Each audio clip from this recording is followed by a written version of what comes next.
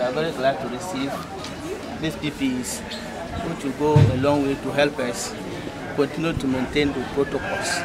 Our prisons are very crowded, and for that matter, we are always cautious to make sure that we don't have anything to do with COVID in there. These items received will be used judiciously to prevent COVID-19 from surfacing in our prison.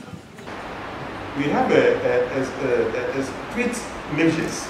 That is, without the COVID test, the prisoner cannot be admitted into the prison. And upon that, when they come, we don't give chance. We isolate them for 2 weeks to make sure they are free from the COVID before we integrate them into the mainstream. The POS Foundation believes there is a need to decongest the prisons to lessen the effect of an outbreak. The executive director of the foundation, Jonathan Osei-Owusu, is proposing the reviewing of Article 72. You know, Ghana's prisons are overcrowded, something that we are all aware. As COVID-19 came about, the president, through his prerogative, granted amnesty. We are calling on the president again to use his prerogative to grant amnesty to more prisoners for petty offenders that they find themselves in these prisons. Again, the criteria for amnesty do not add non-violent drug users. We are not talking about drug traffickers or traders. Somebody has been to prison because of a roll of marijuana. Somebody 2 rolls of marijuana.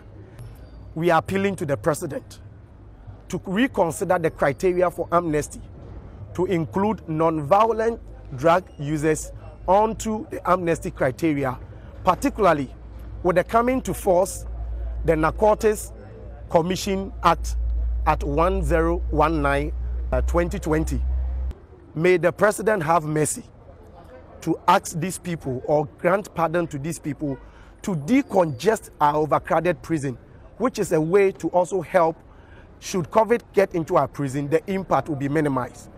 He called on stakeholders to pass the Community Service Bill and activate the constitutional instrument for probation and payroll. The foundation presented some assorted items and COVID-19 safety materials to the Ho and Akuse prisons.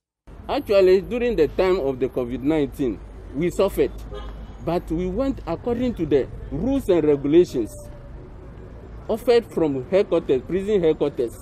Hence, there has not been any record of any death in our prison, despite the congestions. But as they are here today, I know they also hearing all the good work that we are doing. That is why they bring all these things to support us. So I would like to thank you so much for all that we are doing today. And we pray that the Almighty God will protect all of us.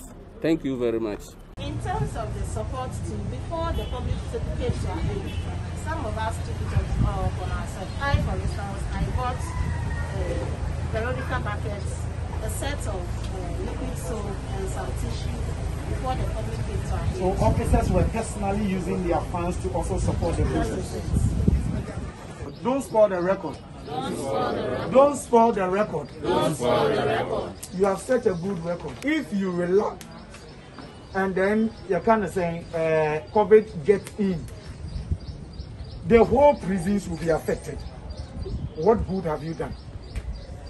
Almost 1.5 years, officers and inmates, you have done this work and maintained the record. I want to thank you very much for coming here, for what you have done this afternoon. We have been receiving donations in respect of COVID, but I'm sure this is unprecedented, the largest so far that we have. So I thank you very much